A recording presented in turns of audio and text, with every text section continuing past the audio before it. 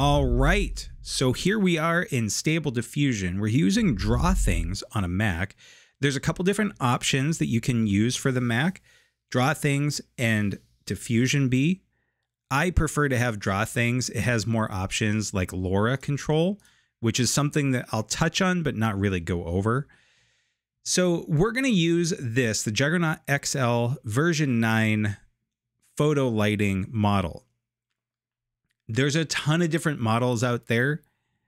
You can get the different models if you go to Civet AI, Civati. I'm not sure how to pronounce it, but right there. I'm going to leave this in the description below, and you guys can go through and play around with different models. But I really like this one because it's very active. You can see they're at version 10. They have a lot of different options here. I really like the photo lighting myself. And the other thing too that they have is prompting guides, detailed prompting guides. These are really clutch because it helps you to understand how the model works, why it works the way that it does, and how to get the best out of what you're trying to do. So one of the best ways to get started is to go into a model and look at the pictures and see what you would like to replicate, just trying to learn it. So for this tutorial, I tried to do this frog Batman. And over here, you can see the prompt that they used, the negative prompt, the model, the CFG scale, the steps, the sampler, and the seed. So what I did is I pulled this into Stable Diffusion, and this is what I got. Using all the same settings that they had, this is what I had. The only difference was that my sampler is a little bit different, and I think that's because I'm on a Mac. I have SDE Keras, and they just have SDE. Very, very similar though. Very good results. And if I ran this a few more times, I'd probably get something even more similar to what they had, which was this guy. So one of the things you need to keep in mind with Stable Diffusion is you're never going to get the exact same image. The way that a diffusion image works is it's almost like a Rorschach test, a very blurry Rorschach test. And you'll have spots all over the background, and then it slowly and methodically will create the image from those spots. There's a whole process. We're not really going to get into it, but that's where the seed comes in. So this image here started with the same seed, the same spots as the one over here on the website. Even though it started with the same seed and it had the same settings, I had tried another version, Square, which changes how much space it has to work with. So the seed generation is going to work a little bit differently. I also had a preset on it, the DMT art style preset, which is a little bit more kind of psychedelic. It's an awesome result, but it wasn't this guy. Okay, so let's work through the process here. We're going to go back down here and start from scratch and start where I started when I was trying to make a mimic. So you can see here we have the model. When you want to load up the model, you have a couple different options. You can save it to your computer and then load it up in here. You just tell it where it is. Or the easier way would be to go here where this little download arrow is. Click up here, enter URL, and put in the URL that I gave you. Hit continue, and it'll start to download it. If this doesn't default to 1024 by 1024, you're going to want to change that because that's what Juggernaut XL was trained on, were those 1024 by 1024 images. So here you can see that I have a much bigger prompt. A bigger prompt does not necessarily mean that it's a better prompt. We got awesome results on that Batman frog with just a few words. This one was a little bit too complicated.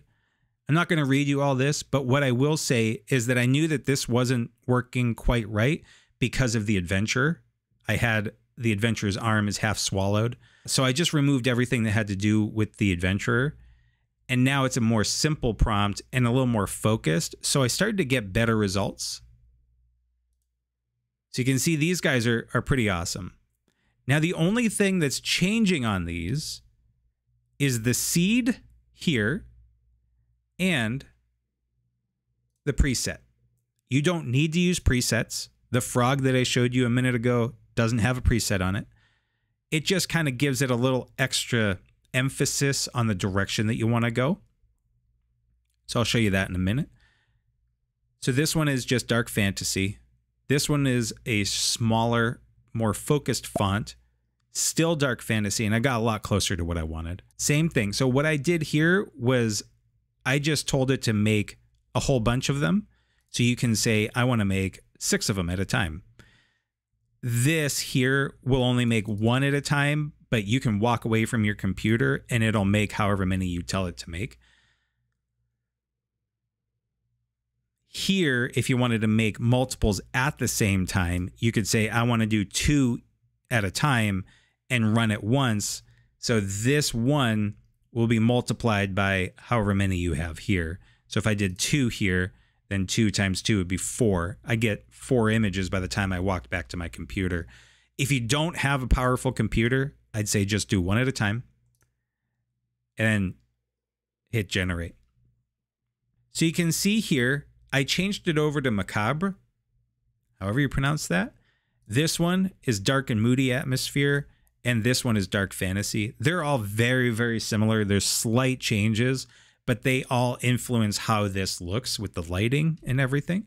So then I went back to the dark and moody atmosphere because I really liked that style. I liked the results that I was getting with that, the way that the teeth were showing and the rest of the trunk felt more like a trunk. So I kept it with dark and moody and making a new seed on generation. So each time it hit that number, the next one would automatically make a new seed. So I would get a different result.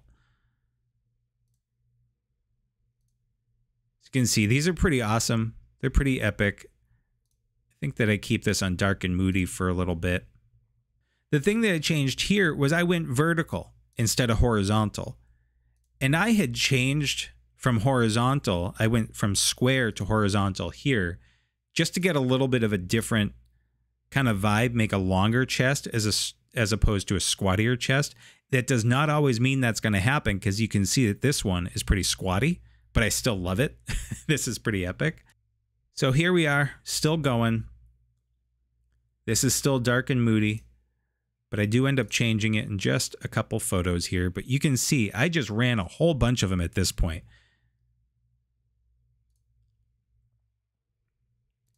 And this is the last one at dark and moody. It kind of made this stabby tongue, which I like. But I decided to change over to DMT art style. So you can see that this one's a little bit more kind of psychedelic. And so it added a lot more flair to the colors. This one I changed to dripping paint splatter. So it's influenced more like that. You can kind of see it looks like there's like congealed dripping paint here. And this one is Glow-Fi. And this one I really liked. I really liked this one because of the glow. And I know that I can pull this into Photoshop and really intensify this. I really liked this. And I really liked how the trunk's face was kind of coming out of the trunk opened.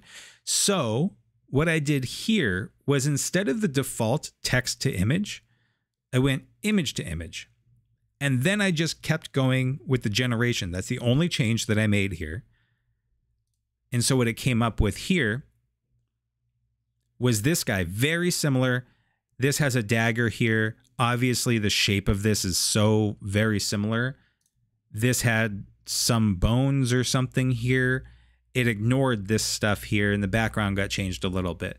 But by default, it's at 70% strength. And if you go up here to any of these little icons, these little eye information icon, you can see what it's telling you each thing means. So this says 100% means no influence from the existing image, aka text to image. So if this was at 100%, then it's the same thing as saying text to image. But I really liked this shape. So I went one more time and I changed it back to macabre. And you can see this is not nearly as intense. There's still some glowing, but it's not as intense as this here or even that there. And so this one I changed over to Terrigen, I'm not sure. But you can see there's all sorts of presets, and you'd be surprised at how the presets work with different prompting and different models. So this might react this way for this prompt in this model, but if I used a different one that wasn't a photo lighting style, maybe like an anime style model, these things will act very differently, possibly. So we talked about the positive prompts. The negative prompts are just things that you don't want to see. So you don't want it to be low contrast. You don't want it to be blurry. You don't want it to be noisy. Deformed and ugly, I wouldn't mind because of what this is. But this, if you don't put a negative prompt in here, that's going to be dictated by the preset. It'll automatically add in or change depending on what you have for the preset.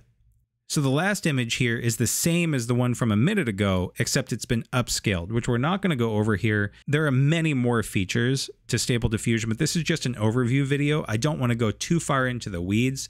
Just know that you can get amazing results with using all sorts of different models. You don't have to use the one that I'm using.